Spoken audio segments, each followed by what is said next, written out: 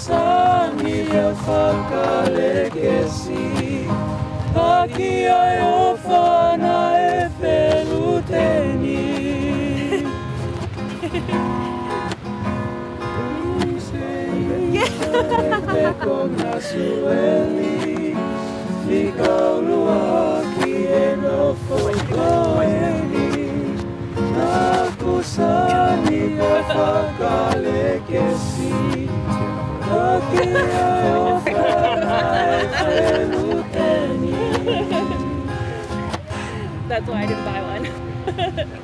Yeah, right? 100%. Quick round of applause for our singers too, I think. And just bear with me half a second while I deploy the claw. But it won as well. No. So, to begin today, you ready?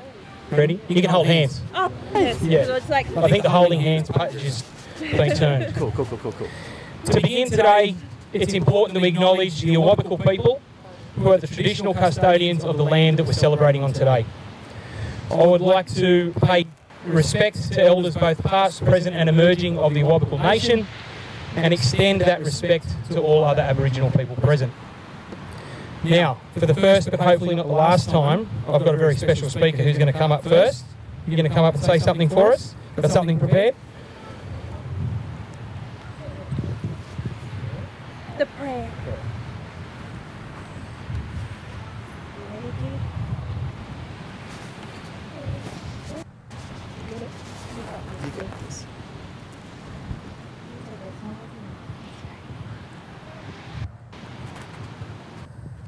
Dear Jesus, please thank you for keeping everyone safe for when they are coming here. Please help them with their way back home and when they are going home. And also please, thank you for helping bring all of these people to come here. Please help us when we have this wedding, and please help my mum and dad who are getting married this day. At the restaurant, please help us keep please keep us safe, and also please help us keep safe when we get home. Amen.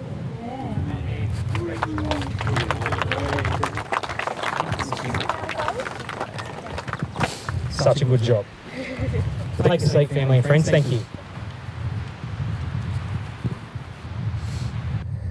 So my name's Monty King, and I'm a certified marriage celebrant, duly authorised to solemnise marriages according to law. Welcome to the wedding of Erina Leanne Finau and Joshua Nicholas Markulin. So, it's a pretty exciting day. We're here. It's important though to say that this isn't the start of a relationship, but it's a recognition of one that already exists. Today these guys are publicly and officially affirming their love in front of you, their family and friends, both here and out in the worldwide interweb. And they thank you all for being here. I want to thank everybody that's travelled to be here, although obviously travel is somewhat difficult at the moment. So thank you. There's also, we'd like to acknowledge family in New Zealand and Victoria that can't be here. Auntie Leanne and Maka, Charlie and Ospeti, Uncle Shane and Hariata, Saba and Nikora, and all of Erina's cousins, including Joe, Junior, Snoopy, Siosi, Baby Maka, Sia and Vicky, and all the little ones across the oceans. And a shout out to Josh's brother Luke and his best mate Seamus, who are stuck in Victoria. It's also important to acknowledge those family that can't be with us and they're not here with us anymore. It's including grandparents from both sides and Erina's brother Caleb. It's the love of all of those people, you guys, everybody mentioned, that makes today special. You guys specifically are here because they think that you're bloody legends. So from me and on behalf of them, thank you all for being here. Give yourselves all a big cheer. There's going to be a lot of cheering today. Going to really egg you into it. So, I'm going to tell you a love story now. It's the tale of Erina and Josh, and it goes back to the uni days when they were both studying at the University of Canberra. Erina was planning to return to Sydney to continue her studies and decided to move to a dorm accommodation for one last semester. She moved into an all-girls apartment right next to an all-boys one, which Josh did not live at, but he spent more time there than his actual home. While Erina was doing the rounds, meeting everyone, being introduced by her roomies, she noticed this bulky dude having banter with the boys next door. She'd yet to be introduced to him and thought he was super cute, assumed he must have been a rugby player, and was super hopeful that he would come up and talk to her. They were the only two that didn't know each other yet. The gang came over for a chat, Josh in tow, but Erina thought he was coming off as kind of rude and seemingly avoiding her. After all, he was in her house and he didn't come up and say hello. Josh had certainly noticed her. He thought Erina was stunningly beautiful and kind of enigmatic. Though she was being super polite to everyone, she certainly gave off that "don't mess with me" energy. And the gold tooth certainly helped with that. Josh saw Erina milling around and he couldn't take her eyes off her. Yet all the while, he was the one wanting Erina to introduce herself to him rather than some random dude explained what he was doing in her house. That, and he was just a little bit too awkward. Thankfully, one of the boys did them both a favour and introduced them. There weren't any sparks that night, but they were on each other's radar. So, despite not being the smoothest of cats, Josh and Erina would see quite a bit of each other over the next little while and became great mates. Slow mover that he is, Josh thought that he may have even been put in the friend zone, as there was another bloke Erina was keen on. Josh even helped plan one of her dates with this other guy, like it was no big deal. One night before the date with this other boy, Erina was having a pep talk with her mates and struck up a conversation with Josh. Once again, he was hanging around like a bad smell. It was the first time that they'd really spoken to each other. They chatted all night about all things science, politics, racial injustices, astronomy, ancient history, everything. Then, bam. Erina was soon awkwardly cancelling her brunch date the next morning and went for a first date with Josh instead. That's where you go, oh. a double header of live music and second-hand book shopping in a hidden basement bookstore with Nepalese for dinner. And a little over a month, they were going steady. It was a whirlwind few months as their relationship went from strength to strength. From that first night talking with Josh, Erina knew instantly that she needed Josh around to challenge her, to push her to learn more, to ask more, and to make a difference. She's never known anyone like him, and while he may not realise or see his impact, he has changed her world. Josh knew right from the early days that he and Erina have always been each other's ride or die. They were ready to be in it together forever, ready to support each other with no matter what life threw at them. And after the honeymoon phase of the first few months, Erina and Josh had quite a challenging time. They put their studies and careers on hold, and before they knew who they were as a couple and individuals, they were facing the many challenges that come with parenthood. When their beautiful little man Lucas came earthside, life as they knew it had someone come up, flip it and reverse it. No one quite understands raising a child like your partner. Those days heading out for brunch dates, movie nights or dorm parties, all of those carefree luxuries are no longer.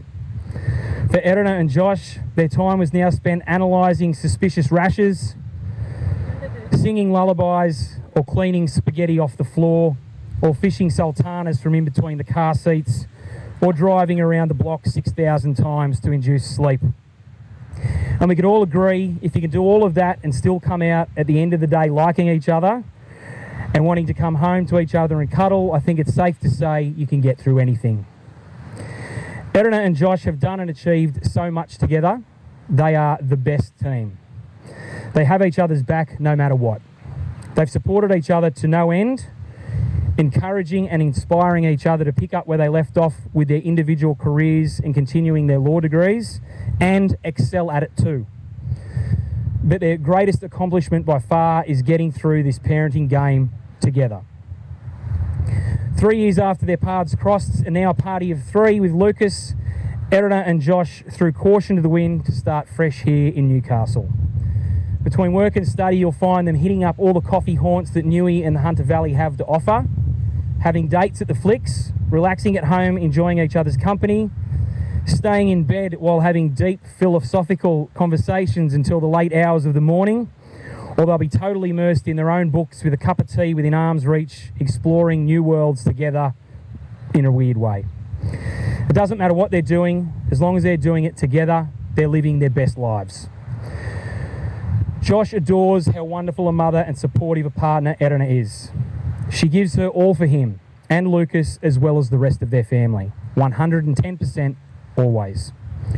He also adores how she never lets a lack of experience or time stop her from taking on a new project and absolutely killing it.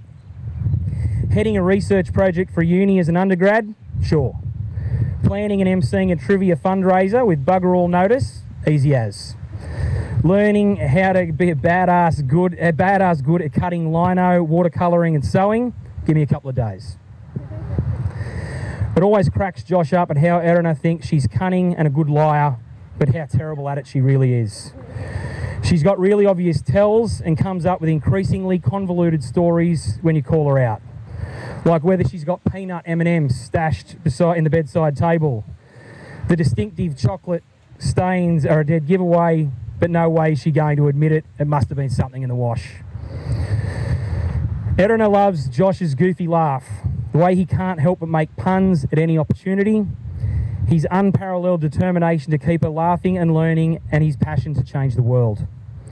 She loves how much Lucas and Josh adore each other. She loves how Josh thinks deeply, albeit frustratingly slow. But he is so thoughtful in everything he has to say. She loves that he still chooses to wake by her side, even when she drools all over the pillow and is the biggest blanket hog. The worst person ever to share a bed with is the exact quote. She loves that he pushes her to be her best, even when she drags her heels. She loves the HSP runs for her on a Friday night, just because. She loves how he keeps breaking into an awkward yet enthusiastic dance when the room has been too silent for too long. And above all, she loves how he loves her, so their son sees what it means to love with patience, laughter and care. So how do we get to this point in the story where we're about to watch them say, I do? Well, that same year that they moved to Newcastle, while they were on holiday to Cambodia and Vietnam, Erina and Josh officially, sort of, became engaged. So Erina and Josh had climbed Mount, now I didn't read this before, it just looks like Fancy Pants. Fancy Pan in Vietnam, and according to Josh, it was maybe a combination of exhaustion and delirium at that high altitude, but it just felt right. They asked each other, do you wanna? And they both said, yep, and now here we are. When I asked the pair the question, what does marriage mean to you? For Erina, as soon as Lucas came along, her view on marriage was much more profound. She just described this defining moment when he was born by saying, I looked at Josh and it was the first time I could see his heart was a reflection of mine, beating for Lucas, manifested in our own son. Marriage for me is this mirror that shows out to the world what they find most important. I began to see me in his heart as much as I could see our son. And that's not to say I wasn't always there, it's just when I came back into a space to love myself in my heart, I began to reflect his also. There you go. Josh said, without a doubt, we wouldn't be where we are today without each other. With Erina, marriage means complete trust and lifelong commitment to one another. Loving and being loved. Supporting and being supported. Challenging and being challenged every day. It's an affirmation of the bond we already have and a promise to preserve and honour it until one of us carks it. They both know that regardless of the piece of paper, they know just how committed they are to each other. They feel like they've been married for a long time now. They choose each other no matter what.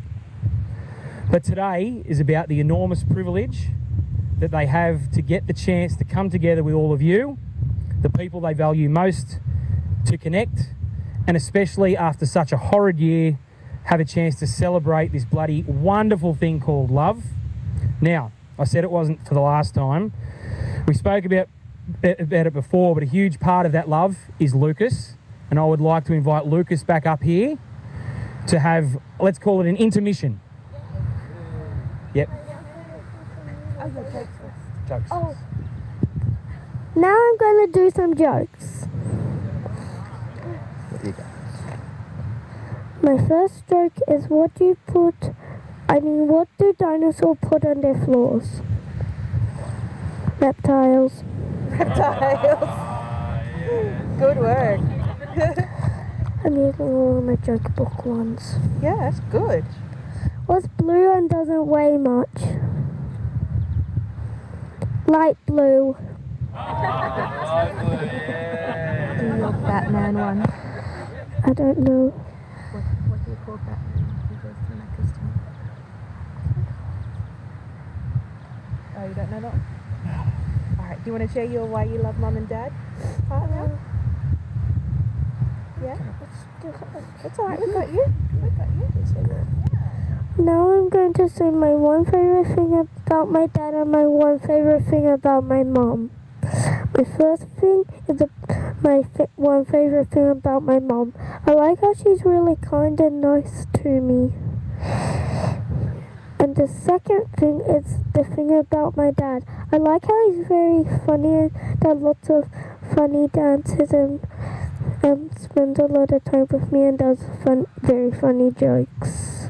Good work. Yeah, round of applause for Lucas. I love you. Good job, buddy. All right, so with all of that happened, we're going to get serious now. Well, as serious as it's going to get anyway. Josh and Erina, before you were married in my presence and in the presence of these witnesses, I'm to remind you of the solemn and binding nature of the relationship into which you're about to enter. Marriage, according to law in Australia, is the union of two people, to the exclusion of all others, voluntarily entered into for life. I'm going to get in your way. Who's going to go first? So we're going to do the legal bits, bang bang, and then I'm going to walk away. Okay. So, I call on the people here present to witness that I, Joshua Markulin, take you, Erina Finau, to be my lawful wedded partner in marriage. I call on the people here present to witness that I, Erina Finau, take you, Joshua Markulin, to be my wedded, lawful partner in marriage. Give them a big round of applause. Because for people playing at home, they're actually married now. That's the married part. There's more to come. There's more to come. You're on your own now. Your turn, you go first, boy. I've only got 5 pages.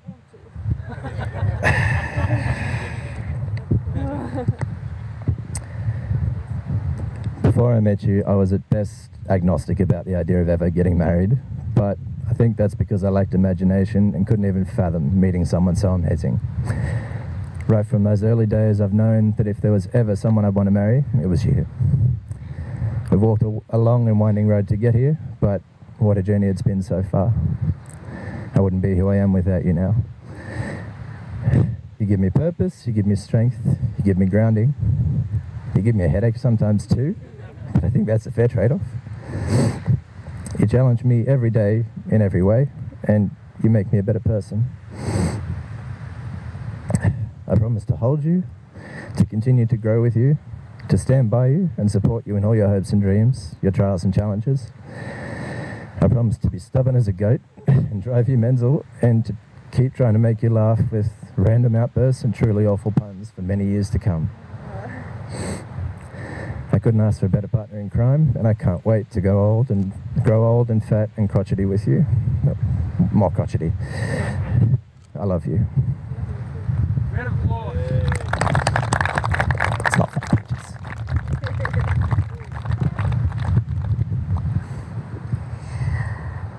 I decided to go rogue and say what was in my heart at the moment, and it's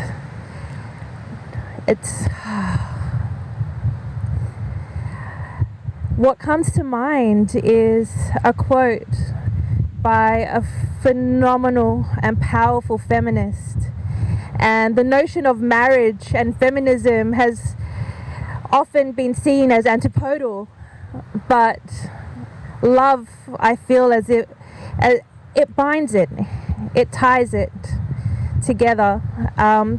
And the quote by Audre Lorde is that you've got to learn to love yourself and know yourself before you can learn to love another person and learn to accept love.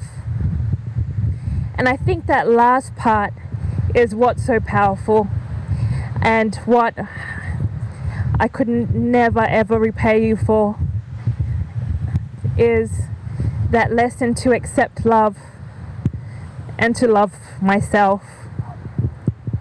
As Monty shared, that my idea of marriage is an idea of reflection of heart, and to see myself in that is jarring to me, because my ideas of love were very confused in the fear of losing.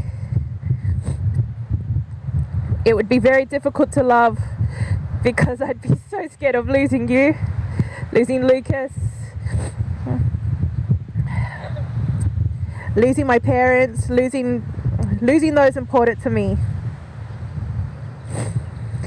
But today, seeing everyone here, having my dad here, and nearly losing him twice already, it's remarkable to know how special I am to have this much family and friendship come today to spend this moment with me, with us. And it is because of you, Josh, that I've been able to see it's more than just because of obligation or family duty or just anything else beyond that. They love me, and they love you, and they're here for us. So yeah, dude, I promise to be stubborn with you, and to make life hard, because we'll fight through it, and iron sharpens iron, and we'll challenge each other for the rest of our days and sit in silence and awkwardness. I love you. Yeah, cool. Try the claw, hang on. There we go. So, we're gonna get the rings up. Yeah. Yeah. And then, you've got them. Well, I won't have to call him up then, that's fine. Each take the others. You yep. And then so I'm going to talk, you're going to put them on, remember? Yeah. If you remember, I don't know. But anyway, that's what's going to happen. So this is the point in the ceremony where we'd usually talk about wedding bands being a perfect circle with no beginning and no end. As you each place the other's ring on their finger, start doing that now. As you each place the other's ring on their finger, consider this. Rings do have a beginning. Rock is dug up from the earth. Metal is liquefied in a furnace at 1,000 degrees, moulded, cooled and painstakingly polished. Something beautiful is made from raw elements. Love is like that. It's hot, dirty work. It comes from humble beginnings made by imperfect beings. It's the process of making something beautiful where there was once nothing at all. So these rings symbolise the acceptance of imperfections and the recognition of beauty and love. How'd we go? Got there? You! Give them a round of applause.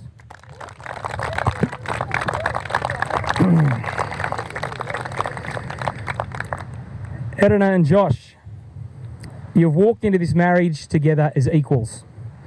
You've declared in front of your family and friends your love and devotion to each other. You've said some legal words.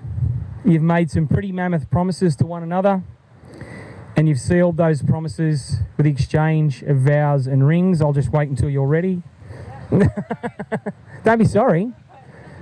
You're running the show, mate. We'll wait all day. Okay. We good? All right. So you've sealed those promises by exchanging rings. Therefore, I pronounce you absolute legends, partners in marriage. Seal the deal with a kiss. Give them a round of applause.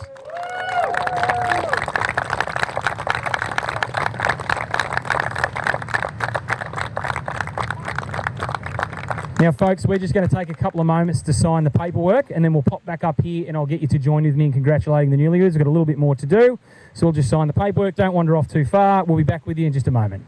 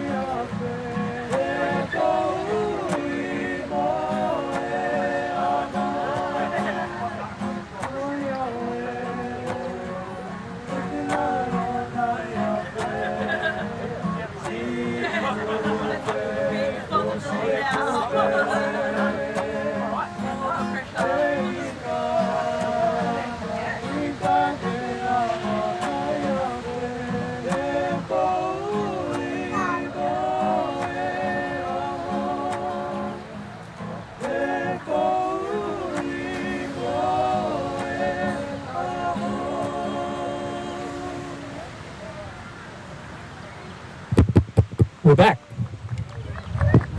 Oh, yeah, that's good. More clapping, more cheering. There cannot be enough clapping and cheering at a wedding. And that's it, day for it. All right. So, as something very special, I'd like to ask Sal to come up, who's going to say a prayer for us as well.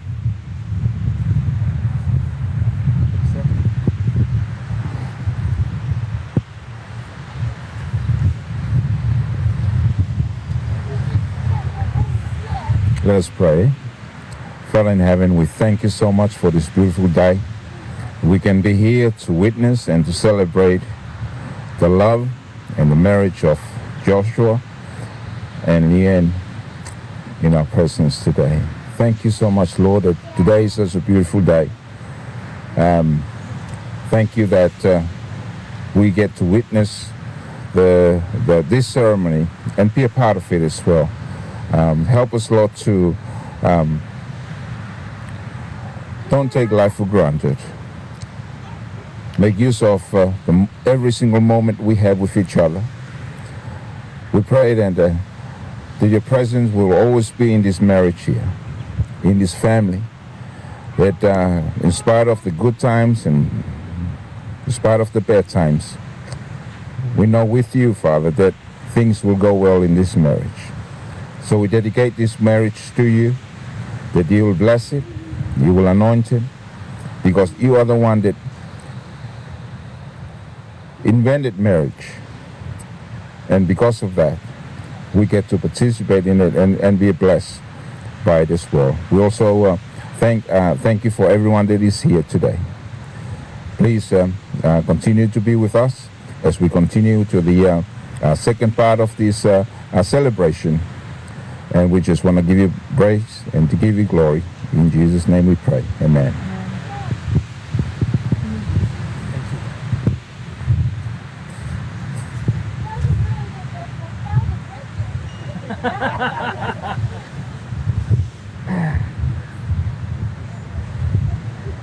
Erina and Josh, it was love that brought you here today, and it is love that will make your marriage endure. May the three of you keep living your best lives together as a family with lots of adventures, laughter, and maybe a couple of fostered dogs down the track.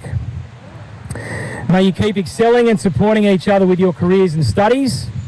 Perhaps soon Josh will have his own cafe selling delicious treats made by Erina in her spare time. And long term, may you fulfil the dream of both becoming successful barristers and move into the massive white house at number 1 Ordnance Street, the highest point in Newcastle. May you share plenty of good times with your friends and family, with all of these people here today.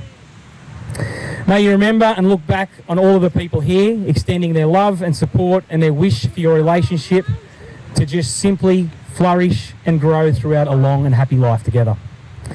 Family and friends, give me your biggest cheer, the biggest one you possibly can, as I now introduce to you the newest of newlyweds in Newey, Erina and Josh. And the boys. Yep.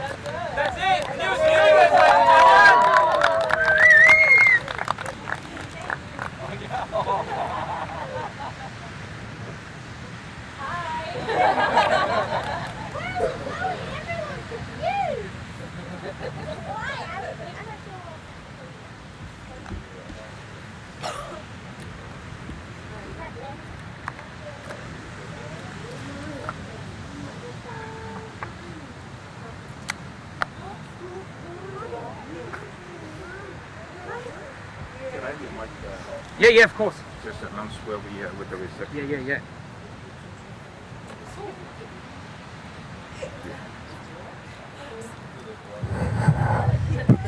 That's the end of the ceremony, family. Now, just make your way up to the reception area. I have no idea where it is, so don't follow me. Okay? So yeah, we're gonna. If you don't know the place, please ask someone who knows, and get the address so we can all get there. As far as I know, what time are we getting inside the restaurant? 6:30. So you got 10 minutes to get there. All right, we'll see you at the Rustica restaurant. We could, just to make it easy, you could have followed my mom and dad. Thank you, Lucas.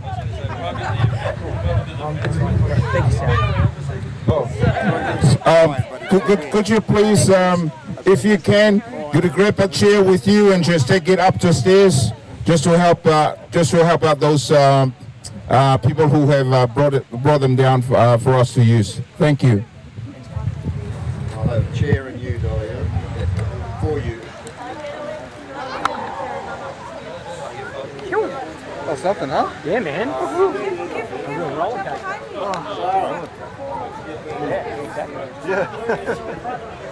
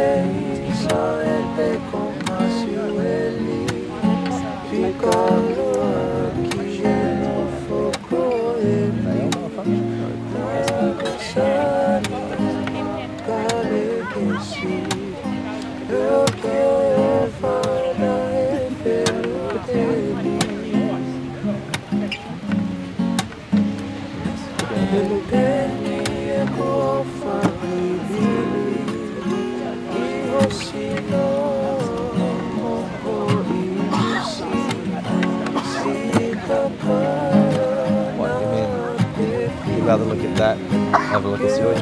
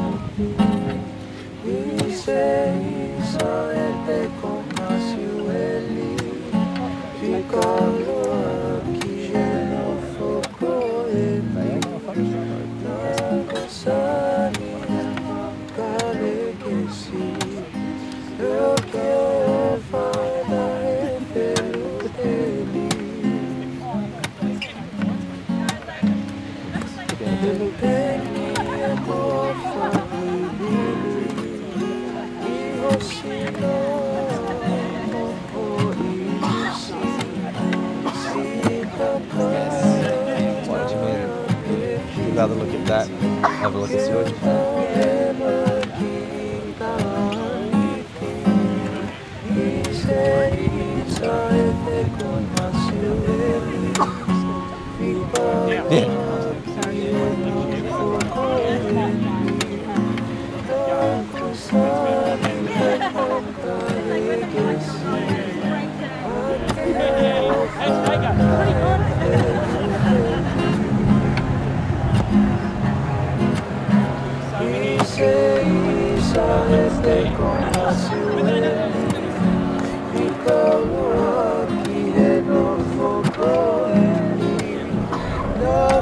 Sorry.